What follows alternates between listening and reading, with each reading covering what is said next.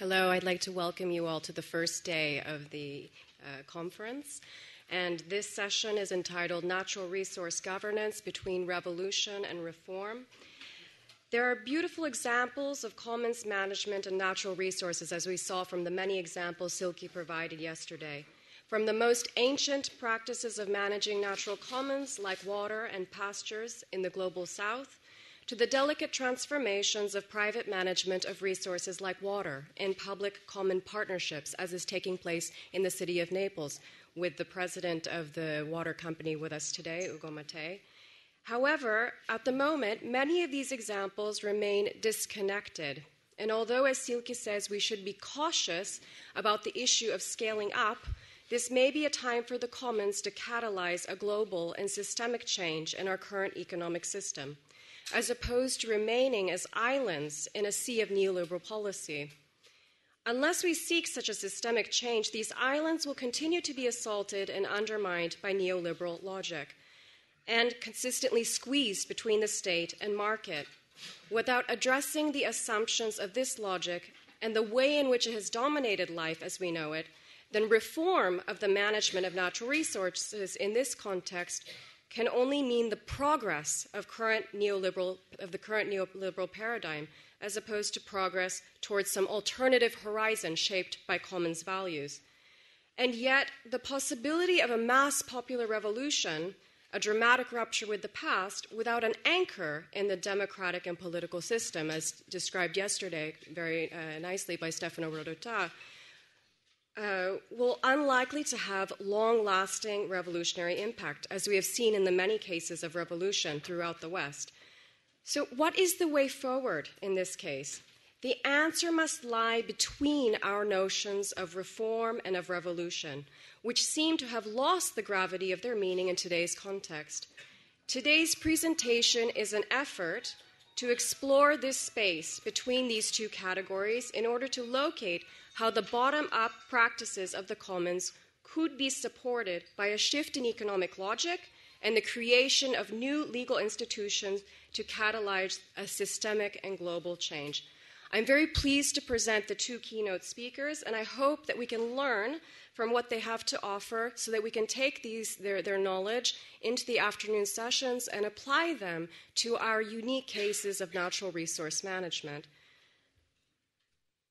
So I'd like to welcome first Ugo Mattei, is a professor of the University of Turin and an Alfred and Hannah Frum Distinguished Professor of International and Comparative Law at the University of California, Hastings College of the Law. He has authored over 100 publications and is a member of the Accademia Internazionale di Diritto Comparato. He's editor-in-chief of the Global Jurist, a member of the board of the American Journal of Comparative Law and of the International Review of Law and Economics. He is currently leading a study on commons for the Common Core of European private law and is one of the key figures in the Italian commons movement, not only in the context of the 2011 Italian referendum on water that we are very familiar with, I think, but also in the context of the high-speed trains in the Susa Valley and the occupation and transformation of theaters into commons in the case, for example, of the Teatro Valle in Rome. He is the current president of ABC Napoli, the first public common management of water in a large metropolitan area in Italy. I'd also like to introduce Joshua Farley. He's an ecological economist and associate professor in community development and applied economics and public administration. Joshua holds a degree in biology, international affairs, and economics, and he has previously served as program director at the School for Field Studies, Center for Rainforest Studies, and an executive director of the University of Maryland International Institute for Ecological Economics. He recently returned from a Fulbright Fellowship in Brazil, where he served as a visiting professor at the Federal University of Santa Catarina and Bahia. His broad research interests focus on the design of an economy capable of balancing what is biophysically possible with what is socially, psychologically, and ethically desirable. More specifically, his research focuses on mechanisms for allocating resources under local control and national sovereignty. I'd like to give a warm welcome for these two speakers.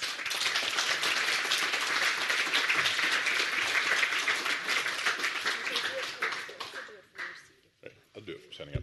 Right, so I'm actually going to give the perspective. I was trained as a neoclassical economist to be a neoliberal tool, working for the IMF or World Bank. And I don't refer to it as my doctorate degree. I refer to it as my indoctrination degree, and it never took. So I'm actually, one of the things I'm going to be focusing on here. Sorry. This is a problem I have. I'm actually going to be taking the approach, I'm going to be trying to explain why from even within the framework of conventional economics, there are huge types of resource problems that can't be solved. And we desperately need alternative collective action tools to manage these resources.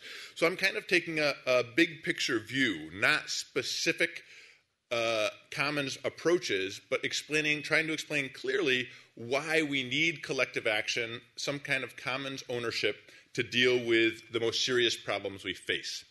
To begin with, I want to start out with what is economics.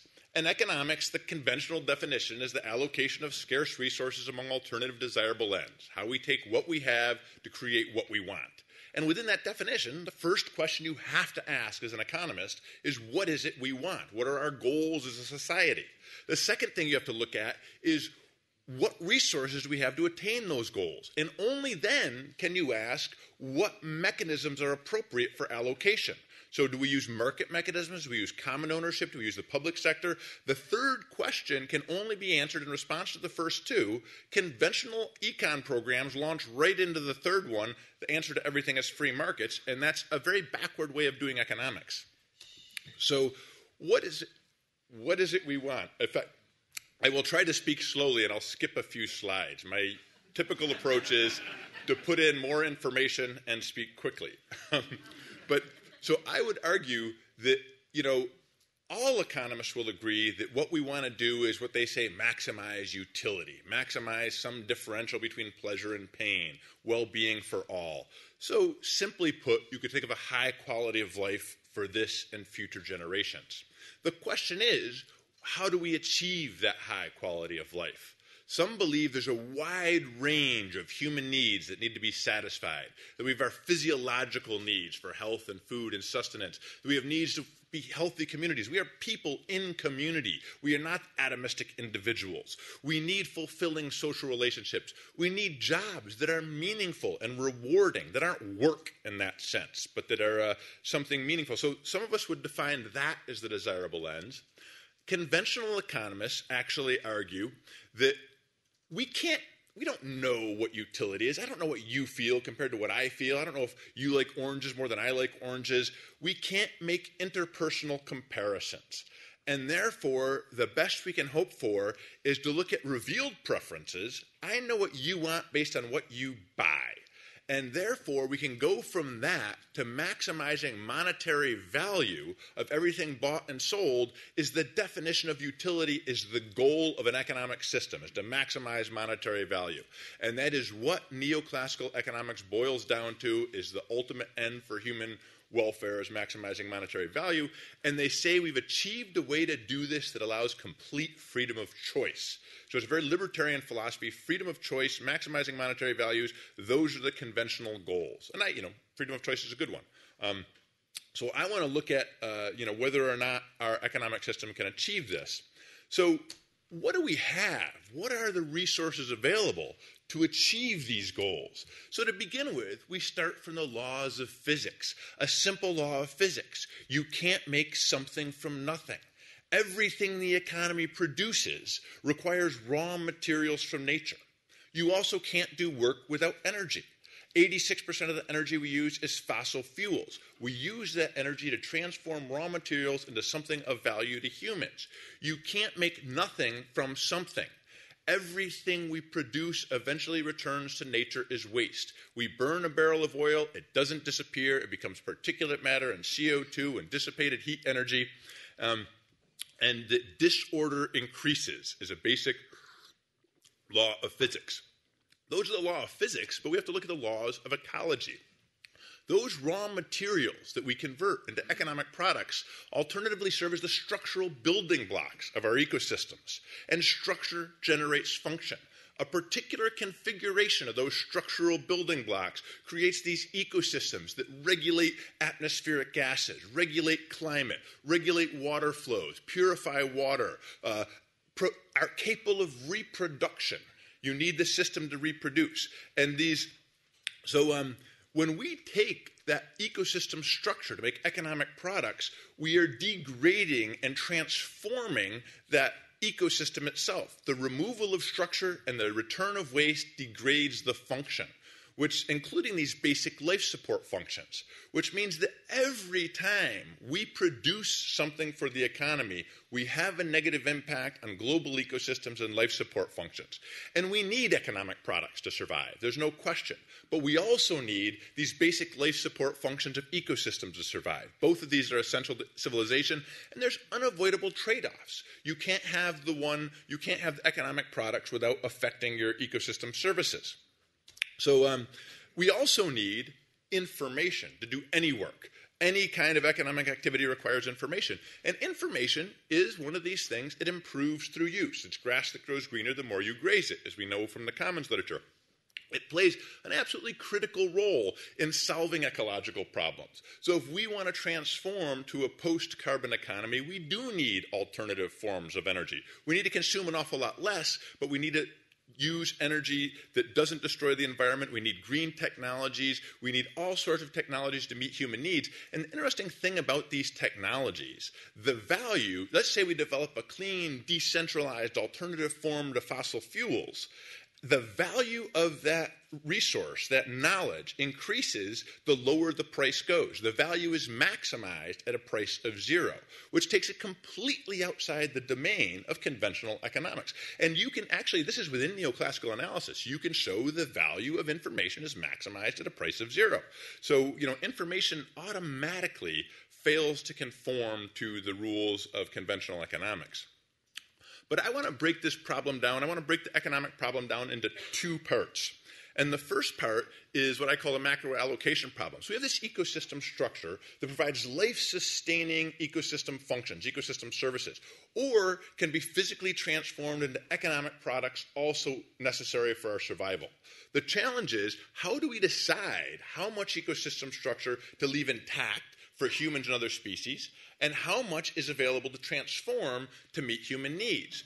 And so our goal here, it's sufficient well-being for humans and other species, now and in the future. And we're all in this together, these vital life support functions of a stable climate, a healthy ozone layer, water regulation, oceans capable of creating the oxygen, everything we need.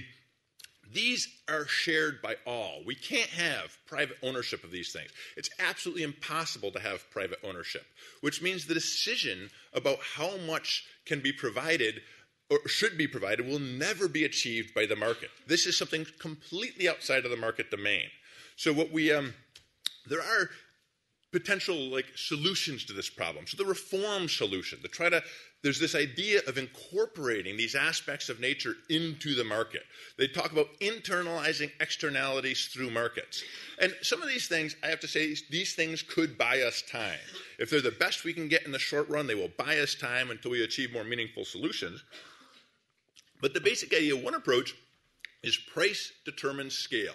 We raise the prices of things that destroy the economy, and this will affect the scale. By scale, I mean the economy's capture of ecosystem structure for economic uses. We can affect prices, for example, through green taxes, and that will determine how much we use. The idea here, though, is, what we love about the market is it's our individual freedom of choice. We decide what to do, we decide what to buy, what to produce, and the feedback mechanism of the price leads to this equilibrium outcome.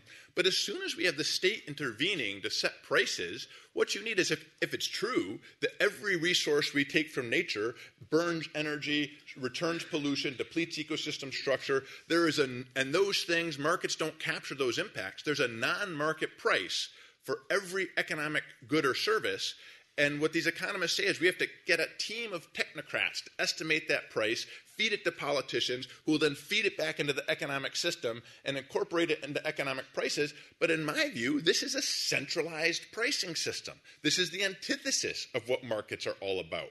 So it's very interesting that to save the market, some economists want to essentially destroy what markets are supposed to be good at.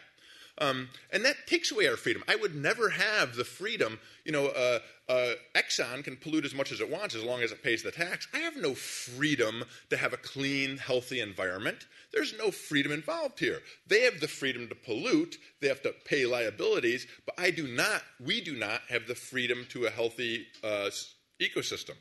There's another approach that scale determines price. We decide, okay, there's a physiological or ecological capacity of ecosystems to absorb CO2 or to purify water. We can limit waste emissions to within that ecological capacity. Ecology decides how much is available, and then we allow prices to adjust to that. The problem with this is if we step in and say there's a fixed amount of CO2 that can be emitted, you have to buy a permit to emit it, then we have a completely inflexible supply. Supply cannot adjust to increases in price. The price increases rapidly with a small decrease in supply, which means that speculators are going to step in, they're going to snap these up, they're going to hold them back from the market. That's going to send the price skyrocketing upward. We'll get a wildly speculative economy that's destabilizing, creates bubbles, undermines, a healthy economy, and it's very difficult. I would argue instead for a more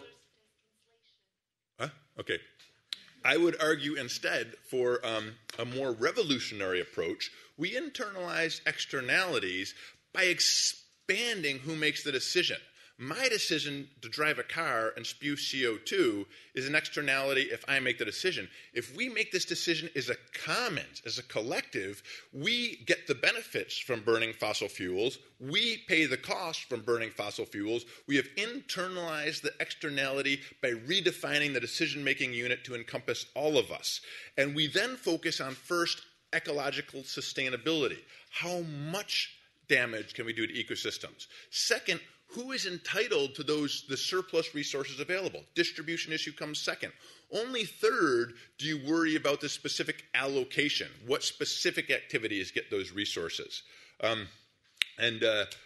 Because I'm speaking slow, I will be a little less elaboration on some topics. But once we've decided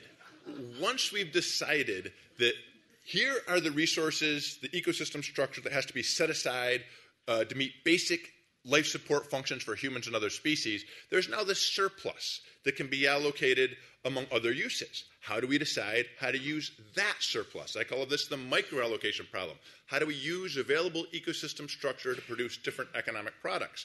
And the question is, do markets achieve this efficiently? And I want to look at examples of water, land, food, and energy quite quickly, about a minute each, I guess.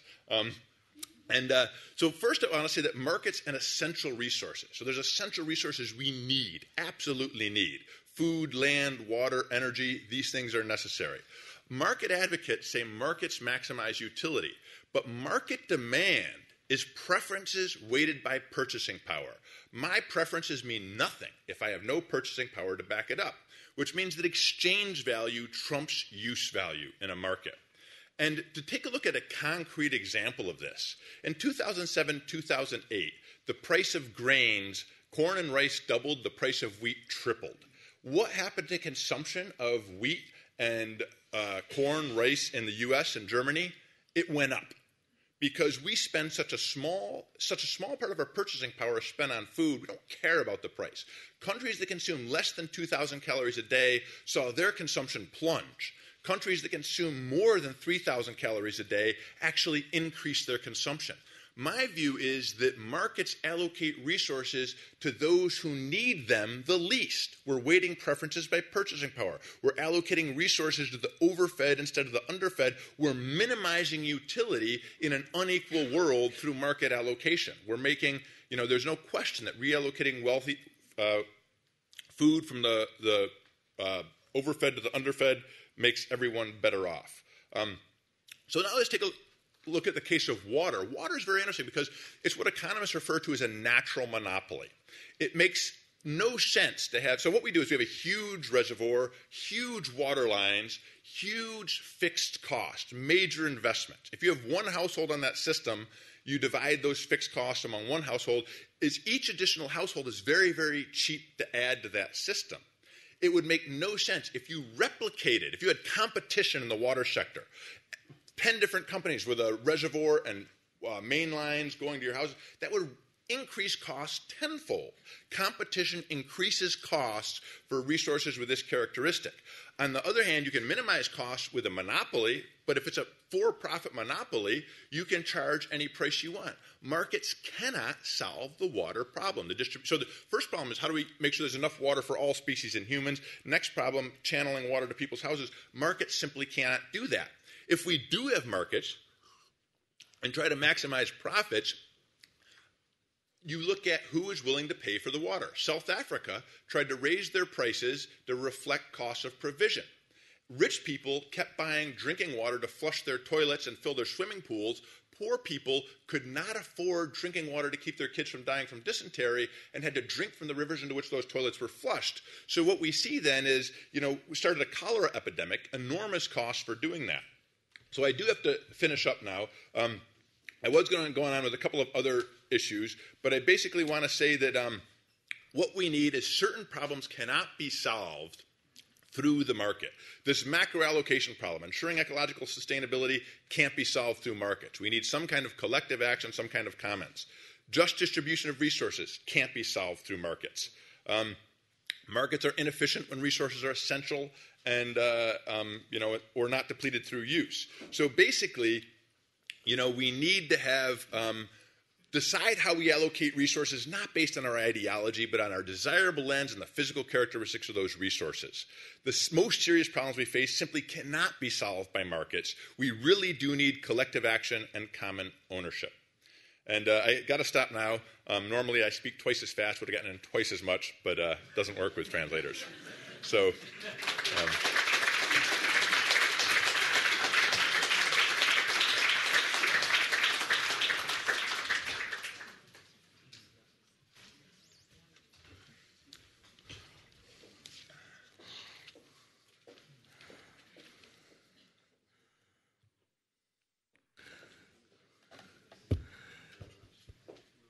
Good morning.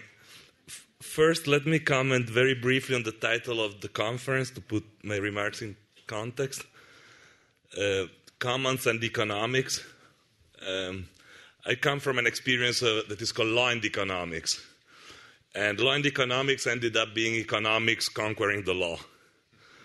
Okay, so hopefully the fact that we put in economics before, as a matter of politeness, will be the commons that conquer economics and not the other way around. But there is always a risk when we use two terms that one overtakes the other. Okay, so that was a point that I wanted to make in terms of developing a field of research. We are giving a lot of space to economics, at least in our title. I don't know whether we can do it in our working the commons. The other thing that I wanted to start just a few words about is this idea of revolution and reform. Revolution has been never used as much as these current years in which it's not happening. There is a lot of talks about revolution going on. There are political parties that are called revolution, and revolution is not happening. So revolution and reform can be seen from the perspective of revolution, and that ended up becoming somewhat kind of an internal thing. We say, okay, we talk about revolution, but it's not the real thing. It's kind of a transformation, a deep transformation of our Weltanschauung, the way we see the things. That's a way to look at revolution that, can be satisfactory or not. I don't find it particularly satisfactory. But the same thing is happening to the reform also. I've been working a little bit on this notion of reform recently. Reform used to mean achieving gradually the results that revolution achieves fast. Okay, so in the socialist tradition, there would be like the maximalist tradition that does the revolution, like getting the Winter Palace, And on the other hand, there would be the reformist strategy to get to the same result. You build a socialist society in a more gradualistic way by using the current institutions. That was the meaning of reform. Today, when we talk about reform in the neoliberal order, that means exactly the opposite. Reform means, rather than a process of gradual inclusion and construction of a society that is more equal, reform today means something the opposite. Seems transferring as much as possible of public resources in the private domain. Means creating structures that make government stable, makes possibility to decide, makes the law market friendly, creates flexibility in labor markets. So reform today is basically a process of privatization of the public sector. That's what we mean by reform. Political parties say, I'm for reform, and the idea is I want to create a system that is market-friendly, efficient, good for competition. So reform really shifted meaning as well. And this shift of meaning on reform, and I'm going to get right into the talk that I'm trying to give here, I'm going to share with you a very practical experience, which is the experience of the water privatization / republicization in Naples. And this is a quite interesting experience because it brings us to how do you get to a point in which you transform a society by putting more commons at the center of the stage. And yesterday there were some of that questions, and there were in the remarks in the afternoon, someone asked, well, how are we going to deal with the corporation? What is going to happen? We are talking about commoning and creating common structure and common institution, but then we leave the real thing to corporations. Corporations are more and more strong. They conquer more and more spaces that used to be public. Actually, one of the best definitions of neoliberalism is really the transfer of public spheres into corporate hands. That's the real structure of neoliberalism. So in Naples, we kind of tried to go the other way around. After the referendum of 2011, the idea was, is it possible to take a corporation, a private corporation, with a private corporate form, so a for-profit corporate form, and transform it into a public corporation that is a non-for-profit form that is not really owned by, not just substituting the ownership of the private sector or with the public sector. Actually, the private company in Naples was actually owned by the city of Naples that was making profit on that, okay? Now, how are we going to turn and transform into something different? How are we going to do that? First of all, there is one thing, that you're not going to transform as a reform. You're not going to transform a private corporation into something public by commoning. It's not like, a gala dinner. It's not something that you're going to say, okay, come in and do it, okay? You need a lot of non-commoning authority to make the transformation. That was I learned in these last couple of years.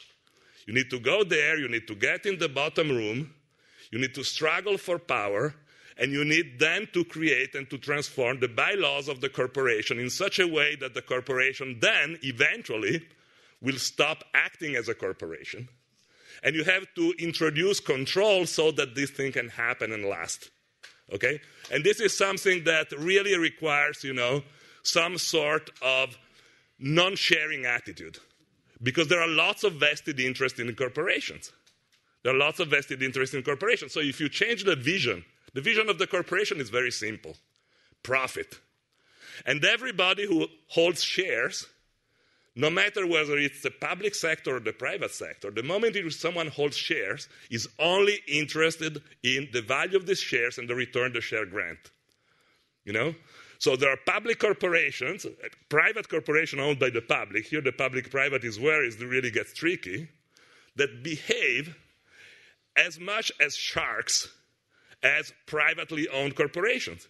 Because the politicians in the city need those shares, the value of those shares and that money at the end of the year in order to carry on the business of the city and the municipality, okay?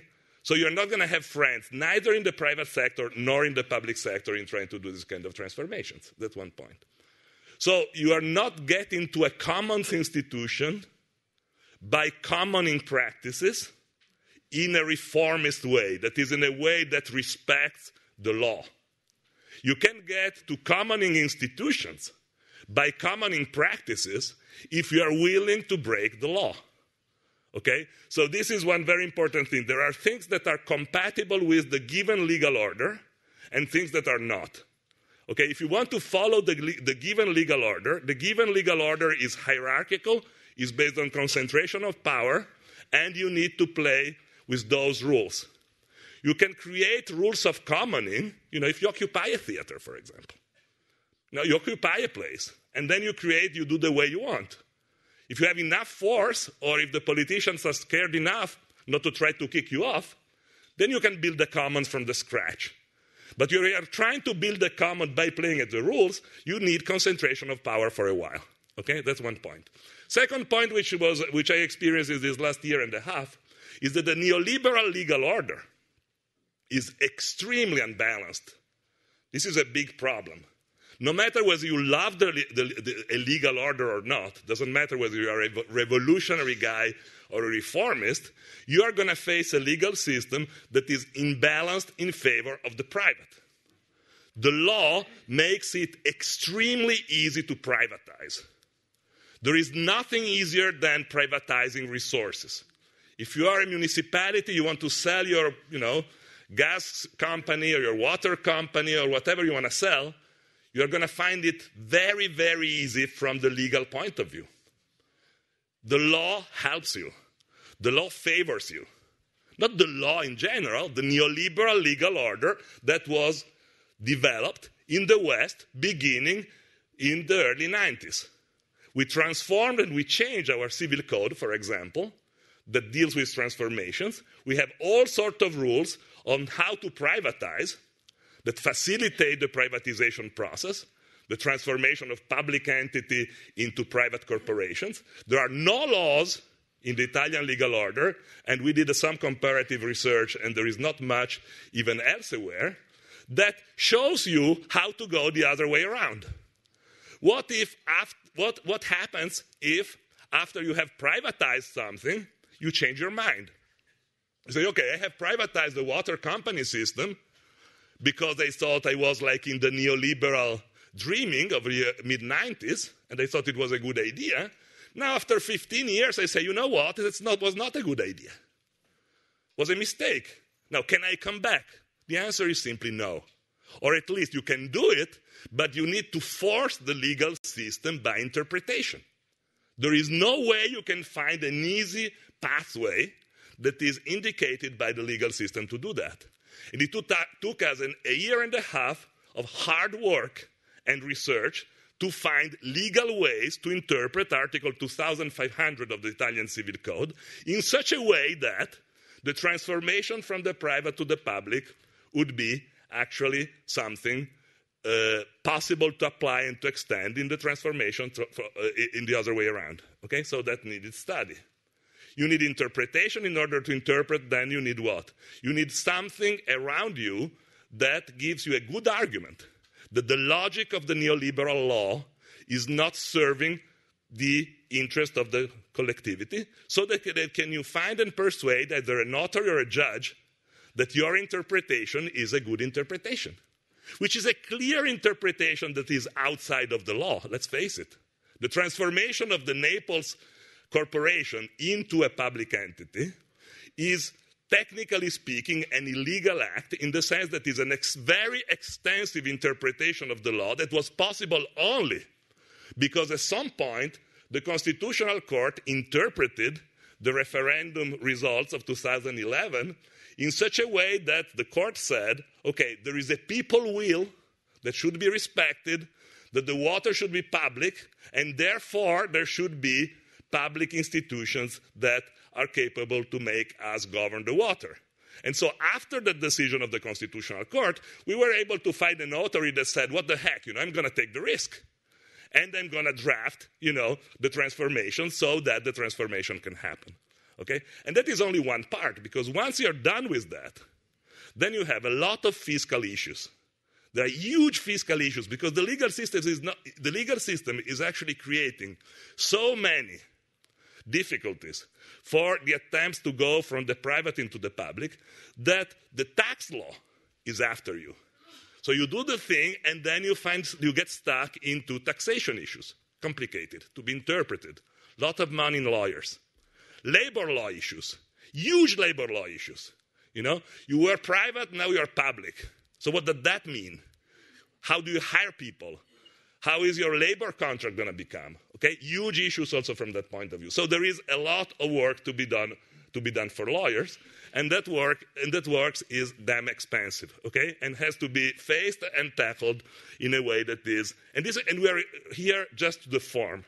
Then you get to the substance. What does it mean to actually transform a corporation from a for-profit into an ecological, commons-based corporation? You need to change the bylaws.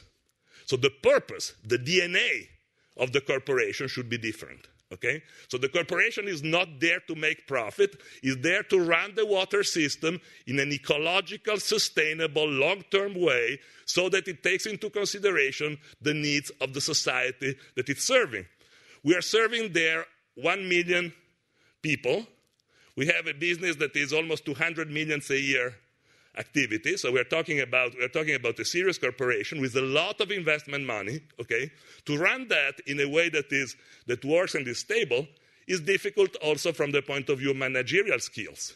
It's not like running, a little device or a little bakery shop.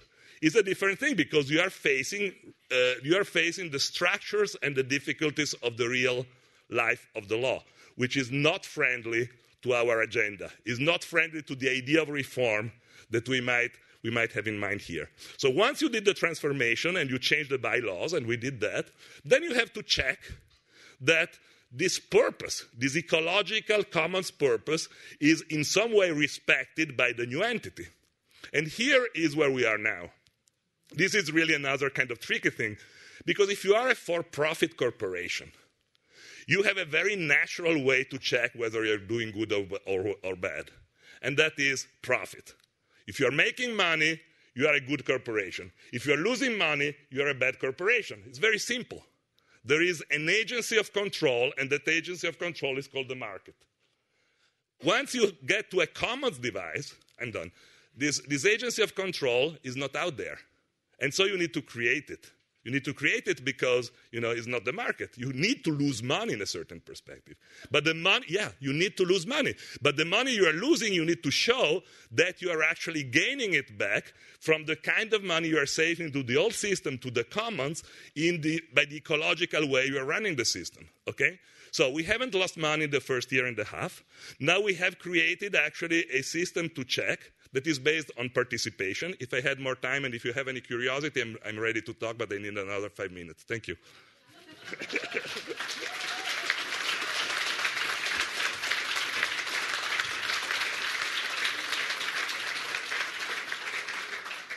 Thank you so much to Joshua and Ugo for these very excellent talks. In the spirit of sharing the time that we have, and because both of the keynote speakers needed a little bit of extra time, I'd like to invite you all to the afternoon session on natural resource management, and we will have a full 1 hour of question and answer with the 2 keynote speakers. So please come to the session if you're interested in asking questions, and thank you so much again.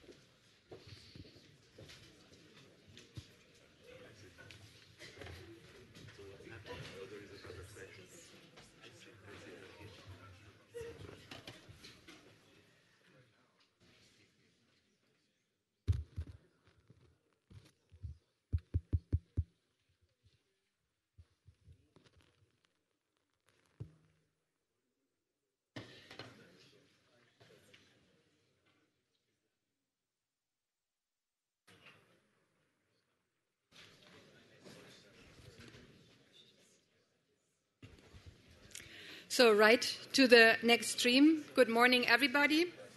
I've been introduced yesterday. You cannot hear? Yes.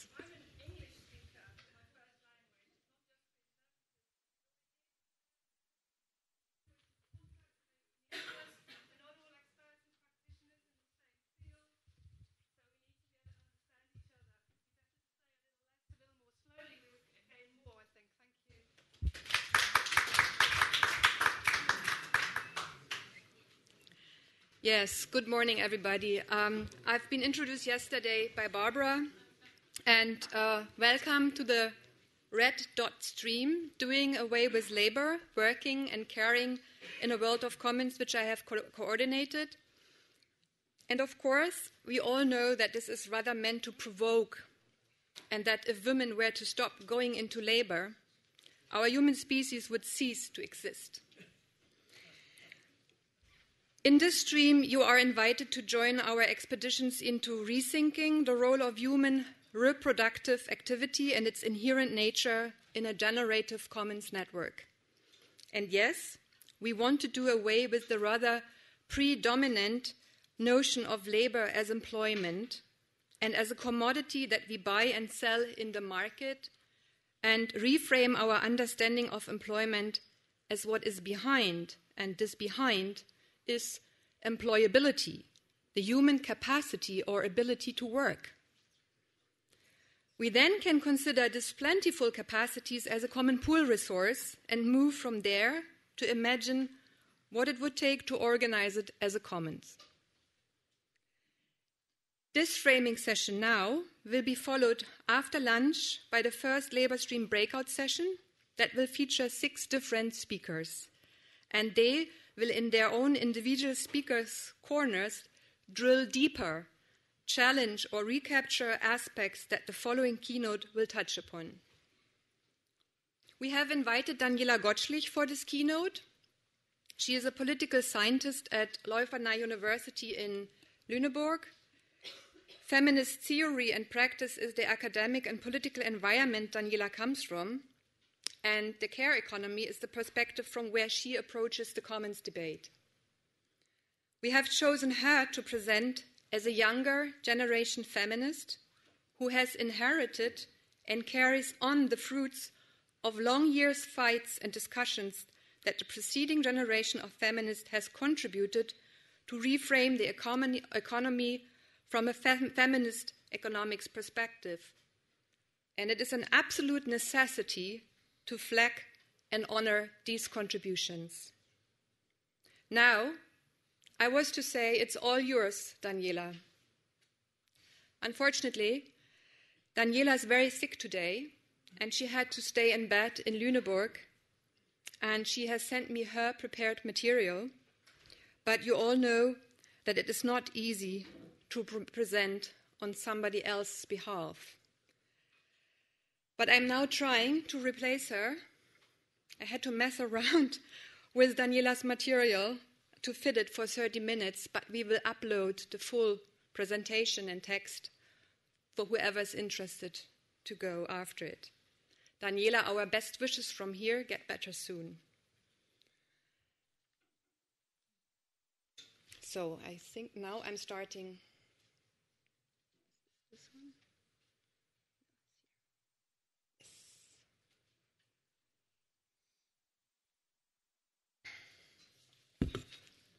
Does it work? We have to switch it. Ja, das soll ich das nicht zeigen. Und wo kann ich? Ich kann immer hier weiterklicken, hier wieder hoch. Okay. So, in our exchange and debates with feminists and feminist economists, such as Friederike Habermann, for example, who is here, or Veronica Benholt-Thompson, who couldn't make it this time, or Adelheid Biesecker, and now in preparation for this framing session with Daniela again, a key interest from a commons perspective is the structural commonalities between caring and commoning. So let's examine this. So similarities of both concepts are that they criticize the prevailing economic rationale, they emphasize the human dimension. That means the wealth must meet the livelihood needs of the people rather than to serve the markets. They are both based on cooperation and responsibility. They are relational. They must be constantly created and recreated.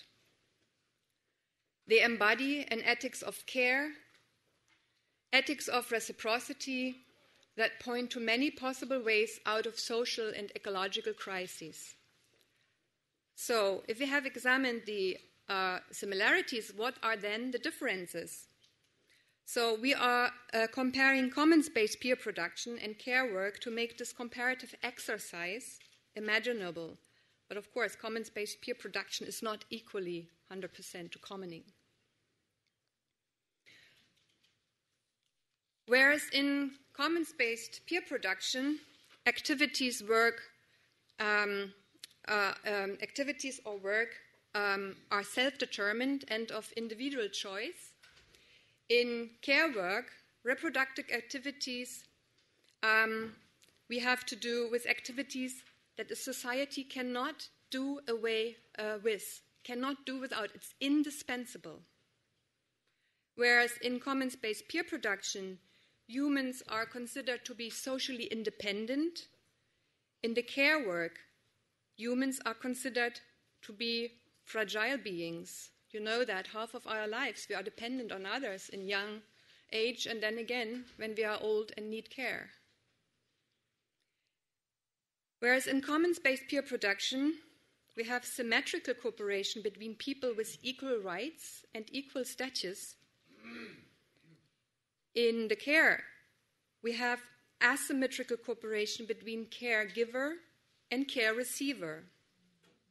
And in care, it is, because the work is indispensable, impossible to withdraw from caring, whereas if you're fed up with a peer community, to just drop out, go for another one. So that means there are structural commonalities between these two practices, but they are not interchangeable. These differences indicate a core question for our stream: how to combine caring and commoning in order to ensure the reproduction of society as a whole. Let's now shed some light onto the thinking of feminist economists and look at this link between organization of care and commons.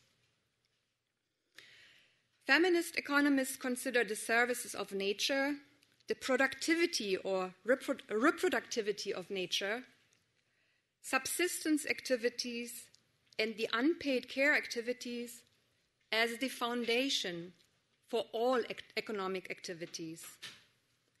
The prevailing economic system, however, makes these realities invisible. Much like the ecological productivity of living nature, unpaid care activities are excluded from the economics. Well, and there are trends to account the value and monetize these activities. I will return to these questions and the related problems. So if you now look at this small tip of the iceberg, it beautifully depicts how flawed our system and thinking is. We really need to put this upside down. So imagine this as an ice cone instead. How much yummy good life ice cream could we share and lick together?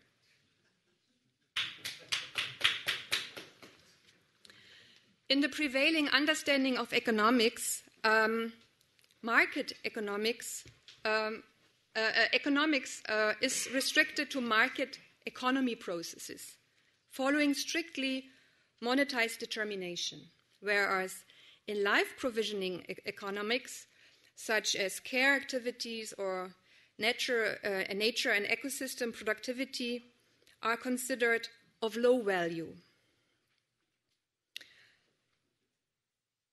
Whereas Feminist economics criticizes the structural division between productive work and care work and its different validation. And this separation is linked to systemic mechanisms such as externalization, devaluation, exploitation. And these processes are the underlying causes for the crisis of reproductivity. So, feminist economists, however, stress the productivity of reproductive activities. And commoners would formulate that as the inherently generative power of reproductive activities. So, we call for the conscious design of the whole of economics and the whole of necessary work, the whole of the absolutely indispensable work, to ensure the whole for our livelihood provisioning. This means to consider all types of human activity that has so far been externalized. So now, how do we restructure, reorganize, rethink work? The whole of work concept is also critical of what we call gainful employment or paid labor. And this is because it is either alienating us from core activities for life provisioning, or because it is precarious, or in other words, we should live to work and not work to live. And work should be fun as much as possible. So what do we need instead? We need a system that enables social reproduction without social and ecological destruction. We need to switch perspectives, use the principle of care economics and commons economics to transform the current economic system as a whole. And we have to maintain social and ecological qualities. So what are the challenges? We have to see and fully understand human and natural reproductive activity as an integral part of all commoning and bring about cultural civilizational change, overcome the dominance of the prevailing economic logic. So this means changing our understanding and ways of life and work not only requires rethinking and re-evaluating, but also new language. A commodified language, maybe.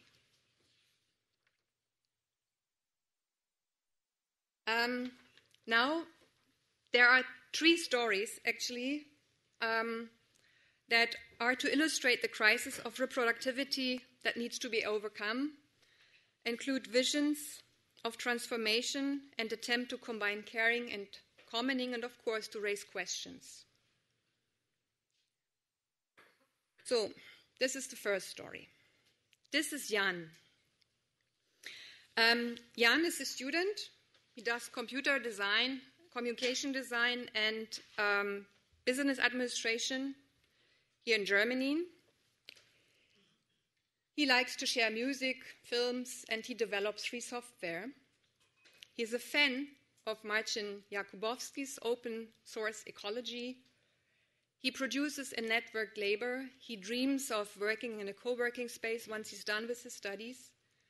And he is really needs-oriented. With his 3D printer, he can develop a lot of stuff that he doesn't need to buy in the market, that he produces just for himself. Just food he cannot print out yet, and that's not a joke. NASA is actually looking into these options to send astronauts into space and then print their food from a 3D printer. So since his printer does not really produce that, his fridge is empty, he calls Hang Shong food caterer. He is paid less than 3 euro per hour. He's from China. He works 7 days a week at a restaurant, more than 10 hours a day. His boss has taken away his passport, and he is exploited in the global production chains. This story is being carried to a human rights organization here in Berlin. So, and what he has in his little bag? Chinese duck, and that one was grown in an industrialized site. So a duck is a bird which likes to swim. It never swam in a pond. And animal rights activists would call that torture breeding. So what does this story tell us, actually? Jan is young. He has no children yet, no relatives or friends in need of care, at least at the moment. So the question is, do all people with their different biographical backgrounds have the same opportunities to become a commoner or peer-to-peer producer? The story also illustrates that the market considers reproductive activities such as preparing meals, for example, as service of little value.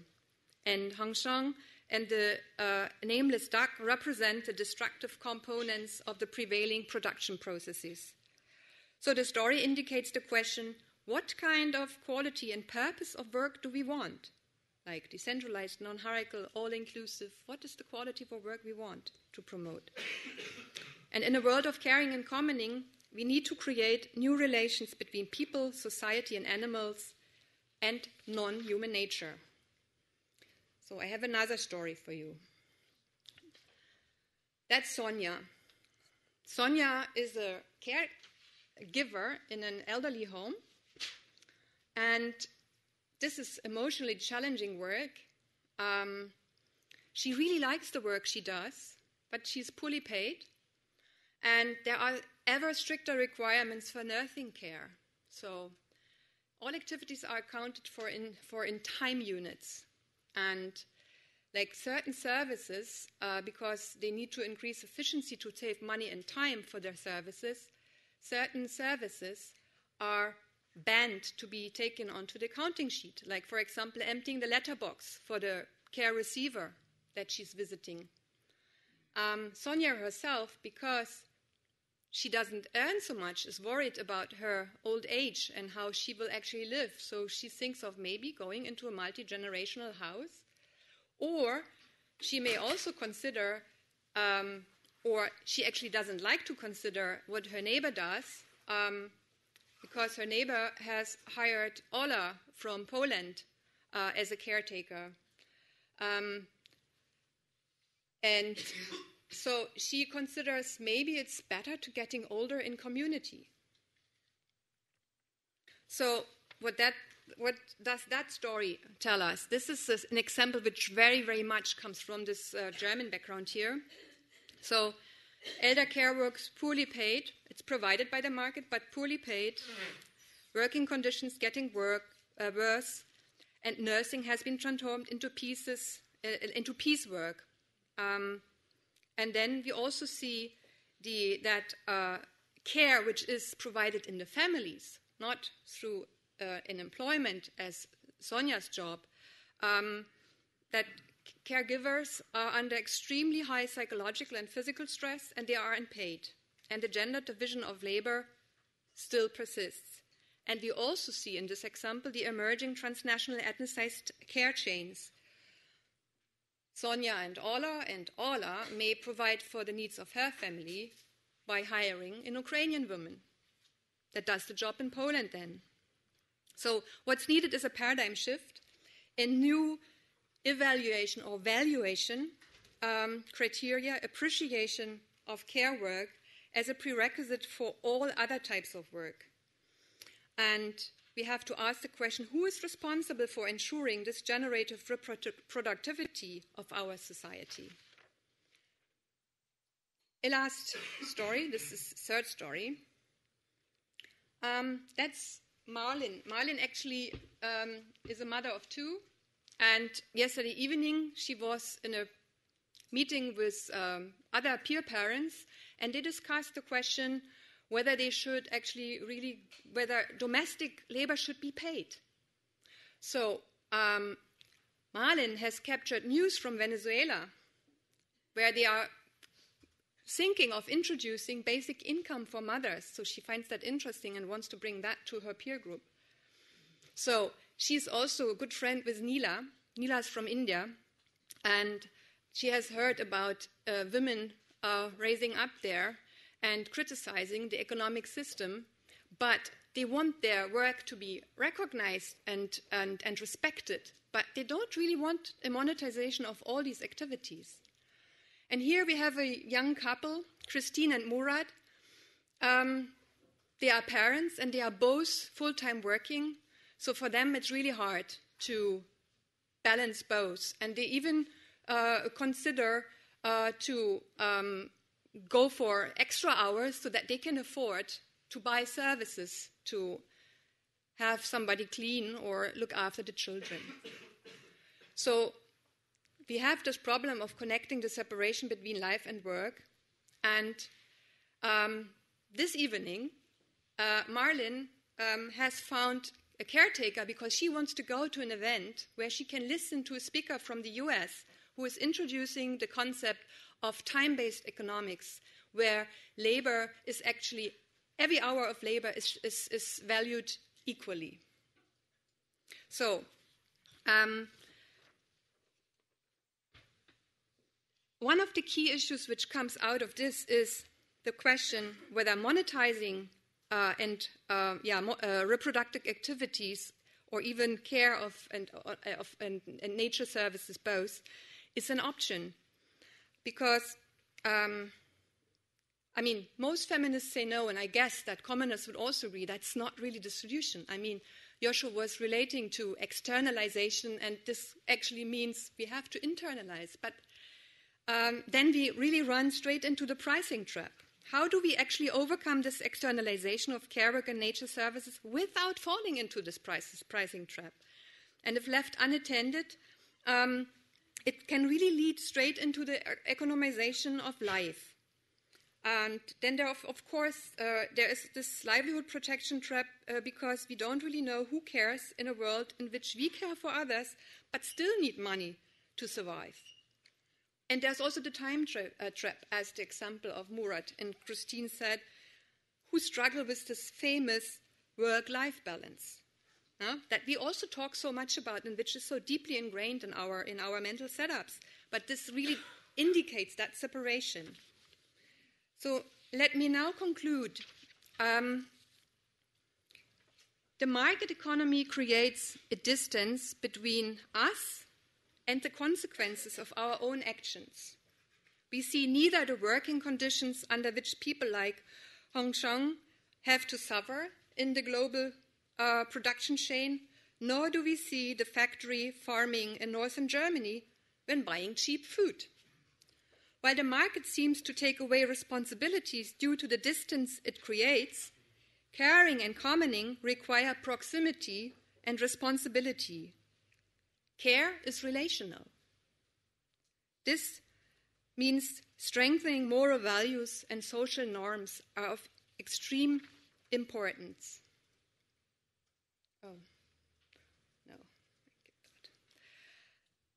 Hence, we can conclude that the aim of developing a new way of living and working is twofold. First, expressing radical criticism of the destructive market logic and making efforts to push it back, and working on a vision. But we have to differentiate between the different levels of discussion: criticism or vision, transition strategy or options that have already been implemented, or those that are still evolving in our imagination. Creating new working environments, as I have described in the first story of Jan, as a networker, helps us to blur the distinction between producer and consumer, leading us to the notion of the prosumer. But prosumption does nevertheless not yet mean that we have fully overcome the separation of these two spheres of production and reproduction. So yet they remain two sides of one and the same coin, namely reproductivity. The aim is to shape the whole of all those activities that are required for a resilient livelihood provisioning system, and this leads us, amongst others, to the vision of prosumption. We will have to use this combined vision to reorganize work.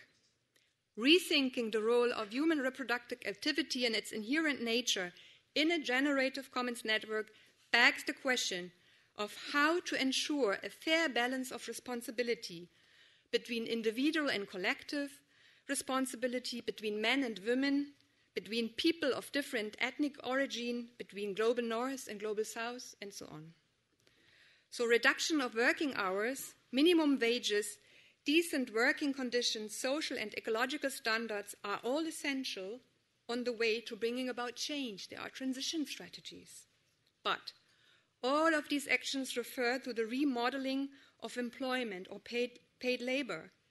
This is undoubtedly very, very important. But there will only be room for paid employment or for employment in this vision of new working environments if it promotes the means for a good life for each individual, for the society, and for nature. Paid labor will no longer be at the heart of work, since it also includes alienated work or alienating work, which is part of the problem. And last but not least, it is up to trade unions to face up to the challenge of redefining their activities to embrace this new trend, reorganizing work not just for, but as a good life. So for this vision to be realized, we need new alliances, a variety of strategies to match the complexity of the various transformation requirements, since there is no blueprint for such a transformation, and we need room for collective thinking and experimenting. So, on the road to changing thoughts, perceptions, values, and judgments, there are still more questions than answers. So, we will have to explore them one by one, find answers and solutions.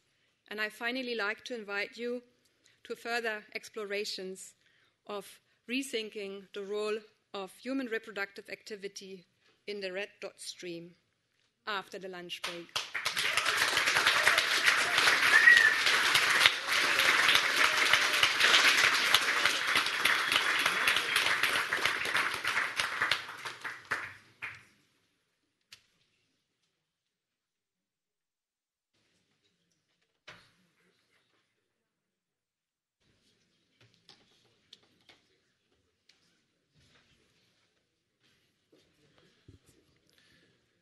So now we are coming to the third keynote, and I'm very happy to announce Miguel Vieira.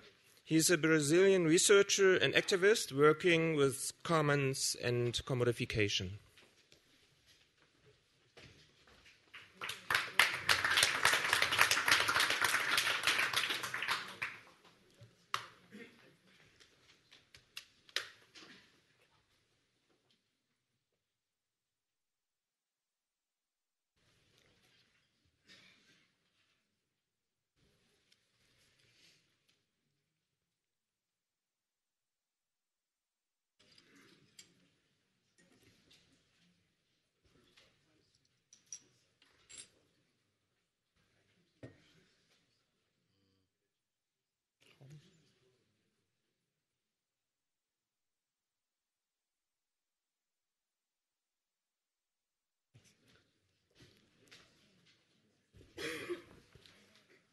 Well, good morning.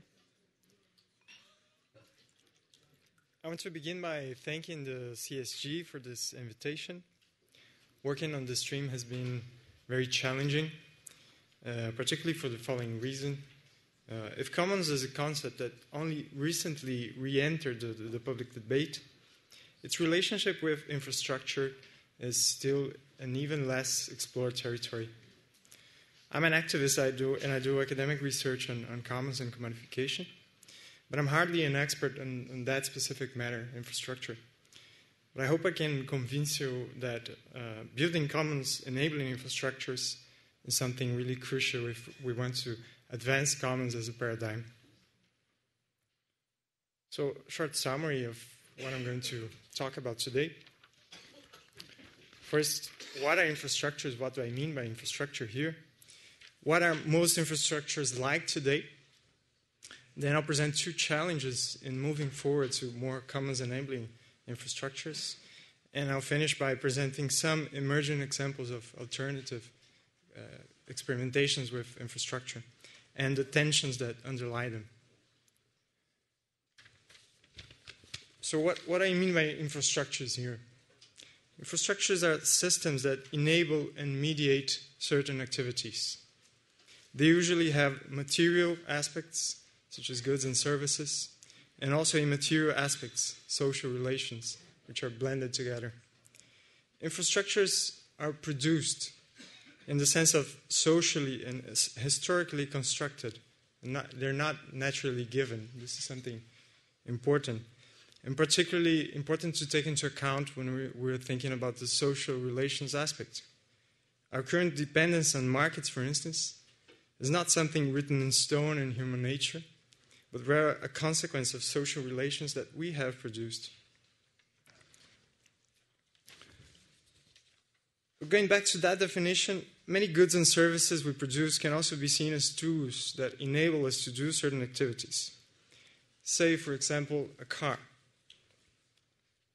A car also enables us to do certain things, to go places or to do other things. Why don't we think of a single car as an infrastructure? Well, the reason is that an infrastructure, as the word suggests, lies beneath and extends beyond an individual or small scale use of tools for an activity. Infra, as you probably know, is Latin for beneath. In this example, the infrastructure is not the car itself, but the single car, but the system of roads, traffic signals, and traffic rules. Traffic rules are particularly important in this example. They're necessary because the infrastructure can involve the usage of a huge set of resources, say roads, for instance, by many different actors. This implies that infrastructures are eminently social systems. But just as a side note, this does not mean that the car is, by contrast, a purely objective thing. A car also implies social relations. A car is built by hundreds of workers. It's usually bought by wage labor, and so on. With infrastructures, however, the social aspect is much more prominent because of the shared usage. So there are many reasons to explain why this kind of shared usage by multiple actors is convenient. We can think of, for instance, the infrastructure might be too expensive to be provided individually, as is the case of a railroad. It also might be related to activities that require some degree of coordination, protocols, or some collective agreement, say the use of spectrum in communications. Or it could be related to activities that we socially value and see as basic rights, and thus we collectively decide to undertake in common, as in the case of public health, education, sanitation. This shared and social character of infrastructures also means that they have the potential to be commons, to be related to commons. Unfortunately, that potential is not exactly what we see happening the most today. Most of the current infrastructures are designed to favor and extend commodity production. This is one first characteristic. The second one is that many of the existing infrastructures foster individualistic and environmentally destructive behavior. But I'll get back to this second characteristic later. First, let me open a parenthesis here to clarify the distinction between commodities and commons.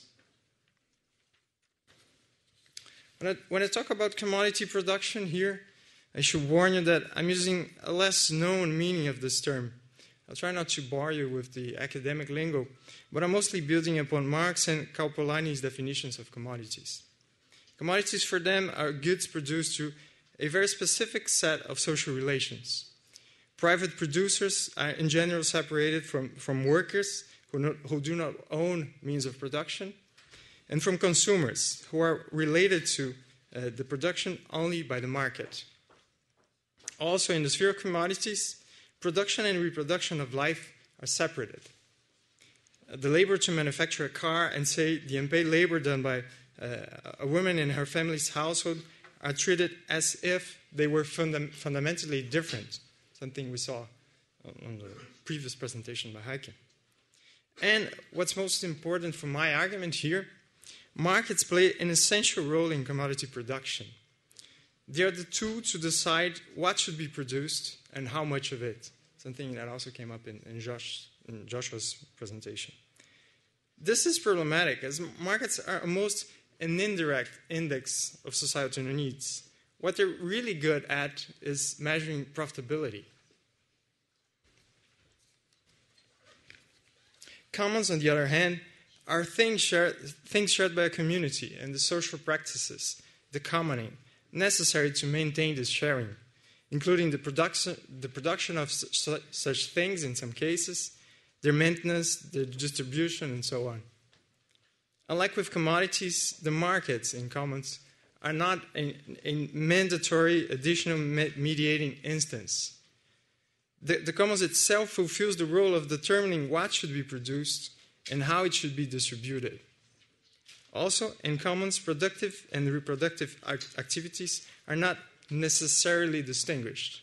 This might happen, but this is not necessary to how commons work. So, after this parenthesis, it should be clear that most infrastructures built until today favor commodity production instead of commons, even though the majority of this infrastructure was built by states and not by private actors. In Brazil, that's where I come from, there are clear examples of this with infrastructures built for mining and agribusiness. Much of Maristela Svampa's talk yesterday applies here. So we have in Brazil large dams for powering aluminum processing industries, public research centers concentrating on their efforts in sugarcane or soy research. All this investment fuels activities such as mining and monocultures, which are environmentally destructive, which profit large export-driven corporations, and which are socially corrosive, as they kill jobs and livelihoods, they promote dispossession, and they make food production more expensive as they compete for land. Finally, aside from state-run infrastructures, there are also those infrastructures that are fully integrated with commodity production, either because they were privatized or because from the start they were built to be sold as commodities by private actors. And now back to that second characteristic of infrastructures, which is clearly related to the previous one. Most of current infrastructures foster individualistic behavior that is environmentally destructive as well. An obvious example is the prevailing car culture. I think Goofy here illustrates well the individualistic aspect of it.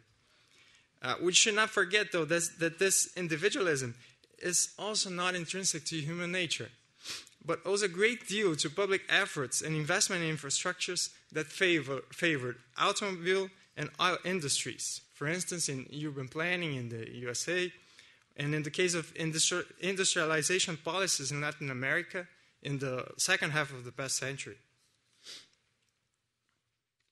Well, something that's important also to mention is this is, by definition, not commons enabling. Individualism is problematic when we're thinking of commons. So now that I've painted quite a green picture of our current context, let us step back a little and reflect about what could or needs to be done to change that, so that we can have progressively more commons enabling infrastructures.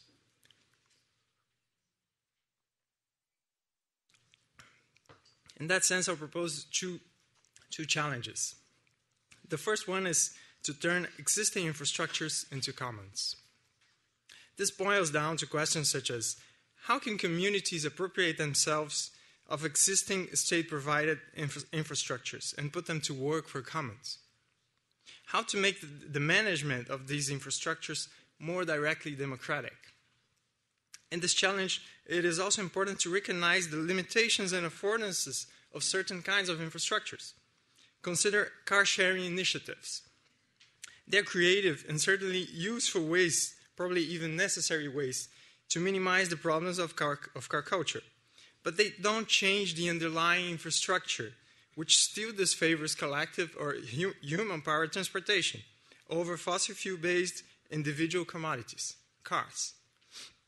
We must be aware of those limitations, but that certainly shouldn't stop us from strategically working within them.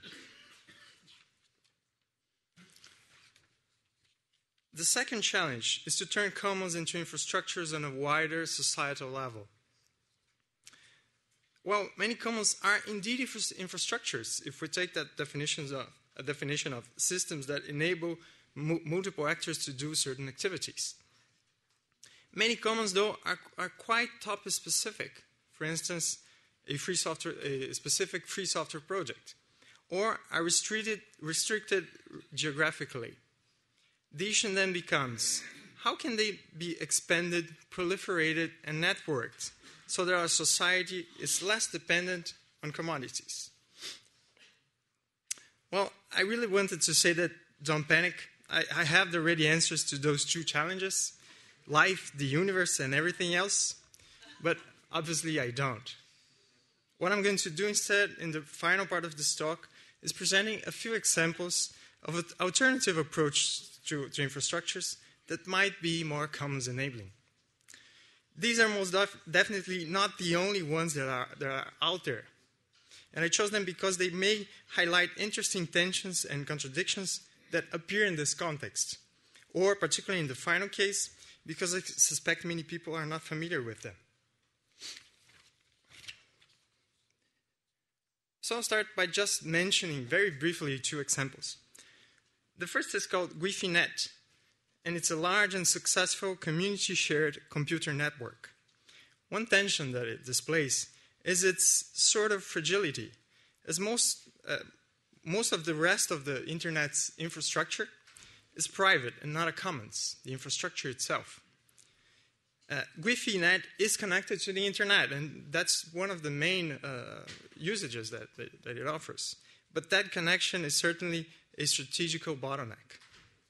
Another example is the use of smart grids for decentralized energy production.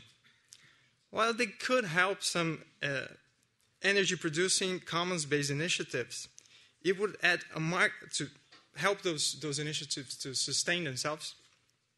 It would add a market layer if those initiatives wanted to share energy among themselves.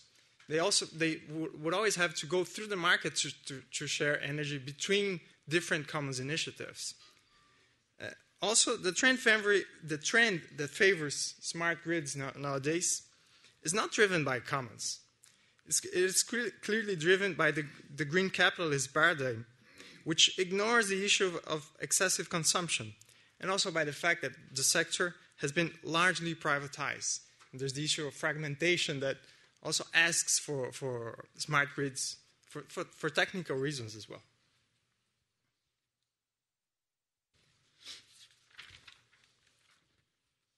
My second example is specific from Brazil, a school in the north region of Brazil called Marabá Rural Campus. This is a photo of an activity in the campus. It's a branch of a public higher education institute, and it offers technical and undergrad degrees in fields such as agroecology and rural education. I find it an interesting case of communities trying to appropriate themselves of state infrastructures, such as those of public education.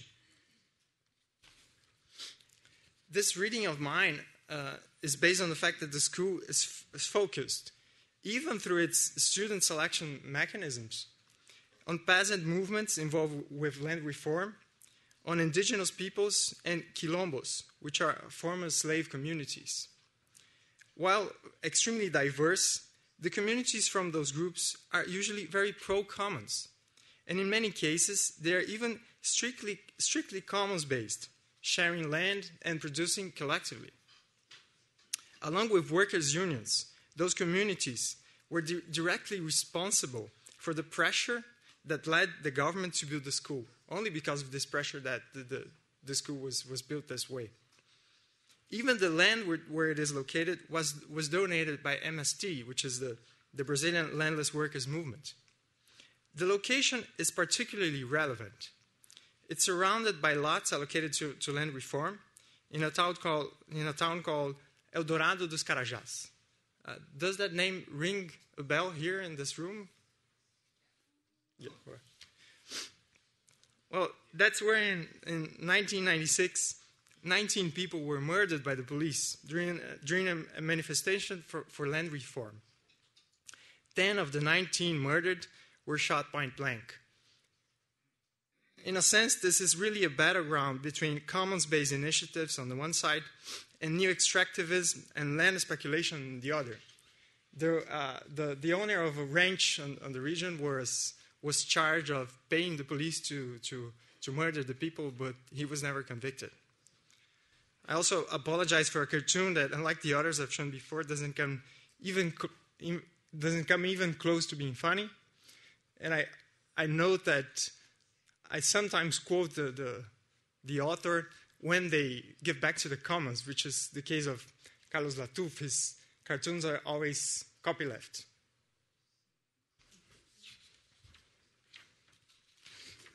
The Marabá campus has small-scale family farming, agroecology, and food sovereignty as its principles, and blends them with research focused on the community's needs and knowledges. One of the strategies to achieve this is the so-called alternation pedagogy. 1/3 of the students' formative time is spent in their respective communities. This allows for a richer educational process, minimizes rural exodus, and strengthens indigenous cultures. There are definitely tensions in this example as well, mostly in the relationship with the state. The Brazilian government since Lula, and including his government to a certain extent, shows a lack of practical commitment to land reform. So the risk of cooptation in this case looms. There's also the issue of how to guarantee participative management. While this preoccupation is expressed in the school's institutional organization, it also depends a lot on struggles.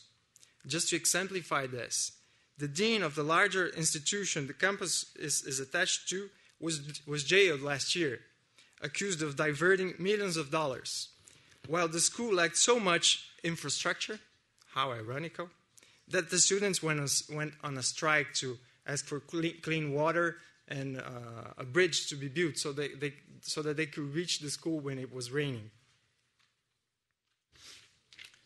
Well, thanks for your attention. And before I finish, I would just like to give a special thanks to Stefan Meretz, who helped a lot in conceiving and preparing this talk. So a round of applause for him, please.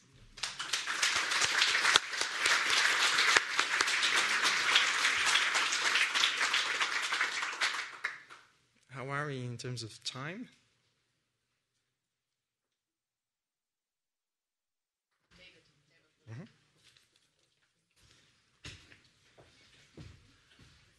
Thank you, Miguel, and the other speakers as well. We have some time, and we wanted to use some of this time to get some reaction, have some conversation, even pose questions, but please don't consider this a question the experts session, but more you might have something to augment or complement what they said.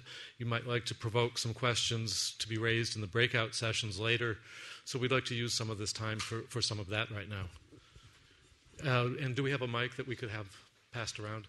And if some of the speakers would like to respond, please do, but let's consider this a group conversation. Thank you, David. My name again is Richard Rosen. I've worked for decades on public utility regulation, so I could relate strongly to the first two talks. And I think one very underappreciated point that Joshua so excellently put forward, but I want to repeat it, is because it comes up in all the kinds of areas we're talking about. Ultimately, even in commons or in commoning products, you have to price the products unless you get rid of money completely. And the issue Joshua put forward, which I think is very underappreciated, and most people probably have never even heard it before, is that when you have situations with very high fixed costs, okay, like water systems, like electricity systems, like many systems that deal with ecology, even farming. If there are high fixed costs and very low variable costs, it's completely sort of up in the air. It's undetermined how to price the product, because certainly under capitalist accounting procedures, you would tend to price the product very high at first so that profits can be made from the very first year, and then in fact the price would tend to decline as depreciation kicks in. Okay, but that's an arbitrary capitalist accounting kind of rule. But even in commoning or a more socialist economy or any other economy, you have to think about how to price. And if you don't price the way capitalists tend to want to, with high prices at first and then lower prices over time, you're going to, quote, lose money.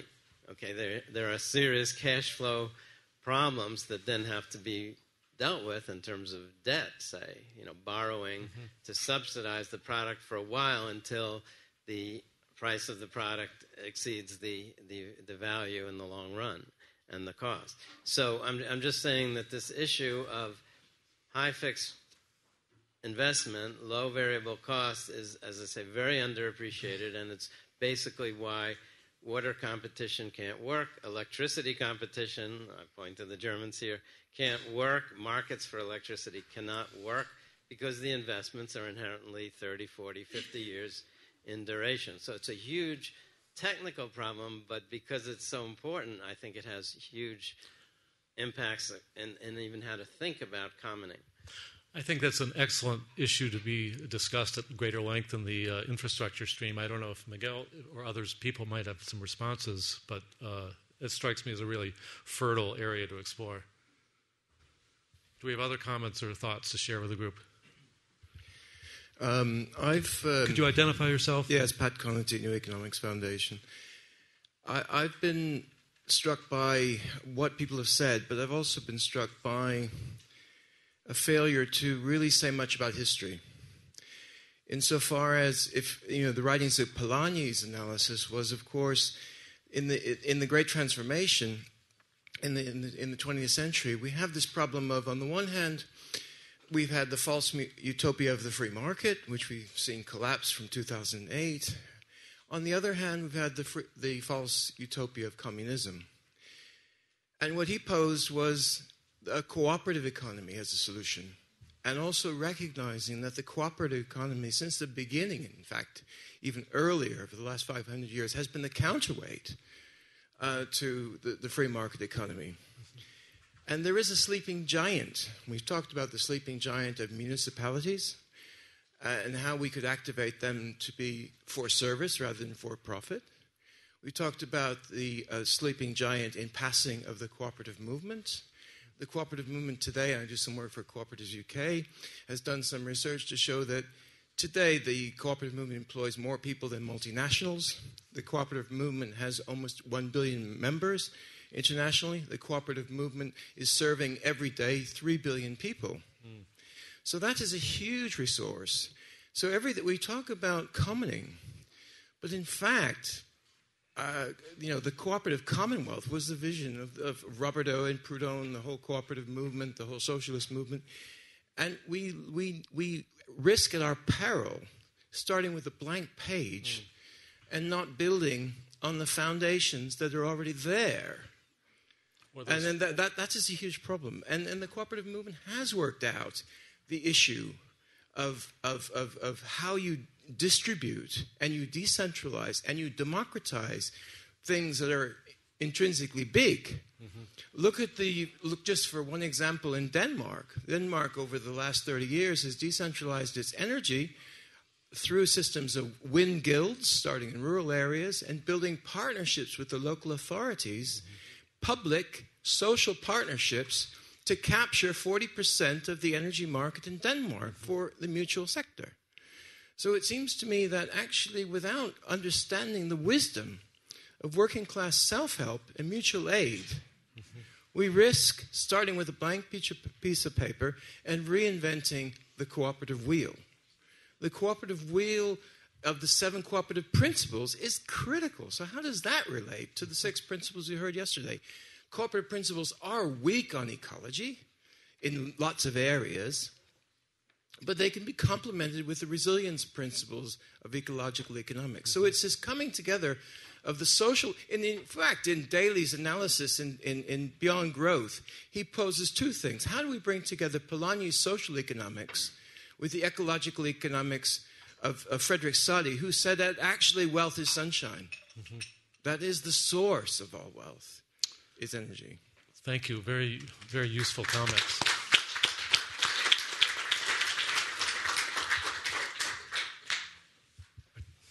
Yes, sir. I think it's an interesting possibility. Identify yourself. Yeah, Robir Purkasta, All India People Science Network and Knowledge Commons. I think it's a very interesting proposition if we look at public utilities as a part of the commons.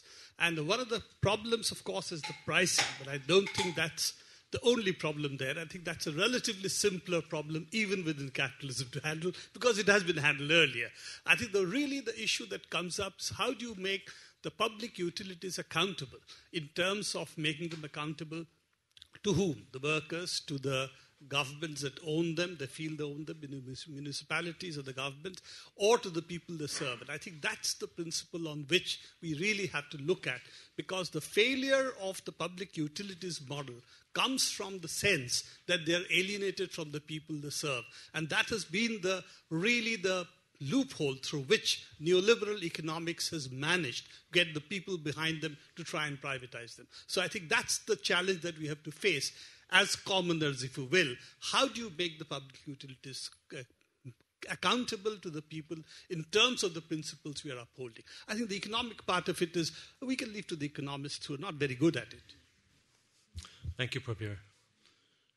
We have some other thoughts and questions. Yes, Nicole.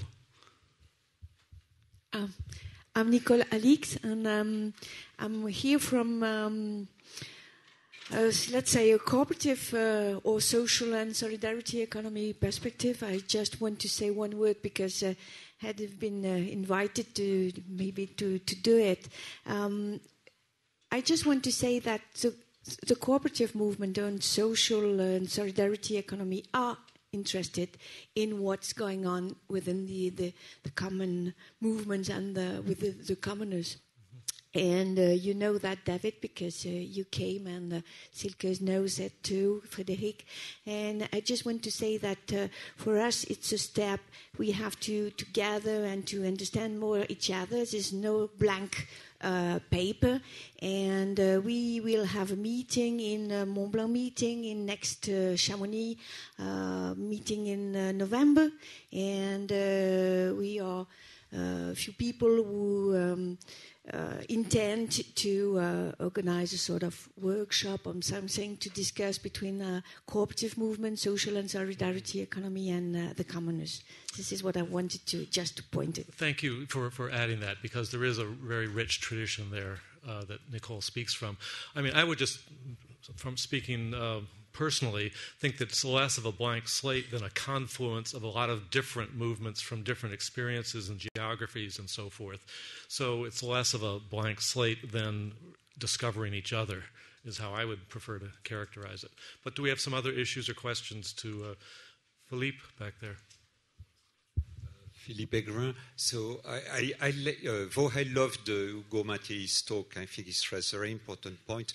I would like to that the very important challenge that has been raised by Heike Lötschmann doesn't disappears in this discussion here, because I think really what she and Daniela Göttlich have put forward is basically very hard problems that will they will bite us back if we don't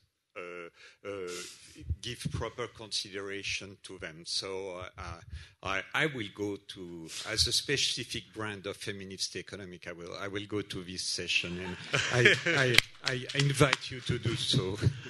Thank you for actually, it reminds me, Silke will be talking in a moment about the stream breakouts this afternoon and the procedures for it, but let me just interject at this moment, give some thought to the streams you'd like to associate with and have discussions, because we need your intelligence. Silke will talk about that. But we have a few minutes for a few more questions before Silke.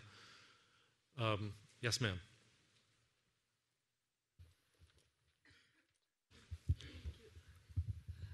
My name is Anne Snick, and I come from a network of expertise, Flora, in Belgium. We develop expertise with women in poverty, not about them, but with them, to discover new ways of organizing socio-economic life so that everybody can be included, regardless of background and talents, etc.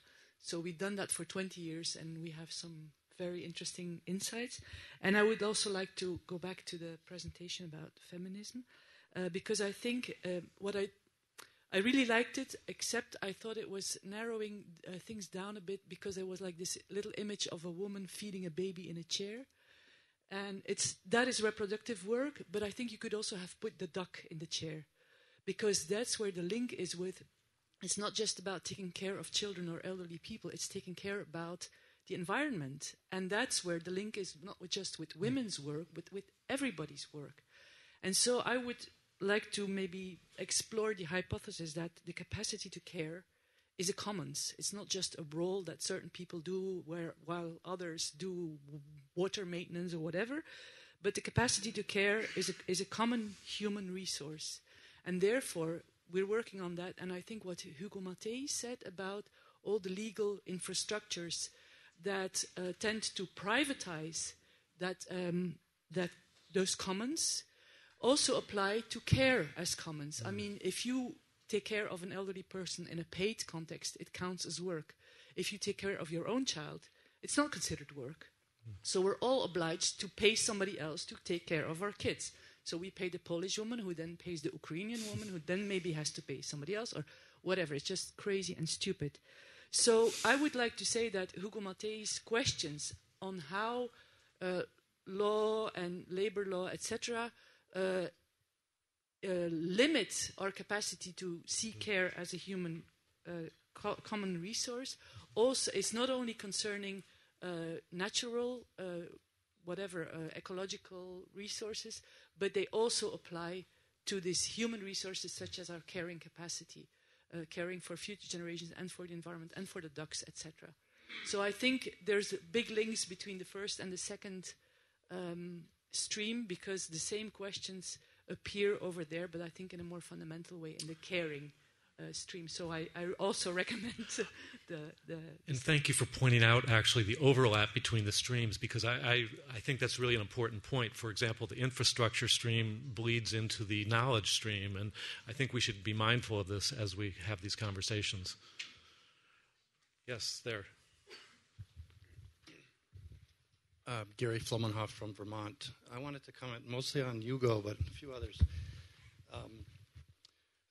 I guess there's some differences between continental and Anglo-Saxon law, because we have common law, and somebody was saying we don't have any laws, on our side. Well, we have the public trust doctrine, which protects surface water and groundwater, among other things. And I don't think, and also some statutory laws, like the airways, which belong to the public. And I don't think we do enough to use the legal system on our behalf. But I wanted to talk about a paradox with groundwater, because it's a public trust resource in our state, so it means it belongs to the public. And I've worked on trying to get bottlers and commercial users to pay fees for. And the paradox is that public water supplies pay a fee to the state to manage water, but private water users do not. And so we've tried to advocate that they should also pay a fee. And our biggest opponents are the people who are against commodification of water. They say we should not collect fees because that would commodify water, which is a strange paradox I just wanted to point out. Thank you, Gary. Over there, gentleman.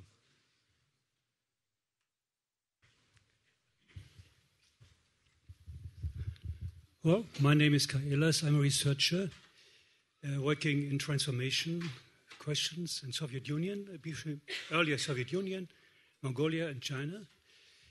And I would like to remind the audience that we should talk about this big part of the world too, which has lost its community, its collectivism, its commons, its very old common culture by privatization in the last 25 years. And people are struggling for new forms of commons, for defending commons in that part of the world. And I would like that we took that part of the world into our commons discussion. Thank you. Thank you. We have a question up here, Mayo.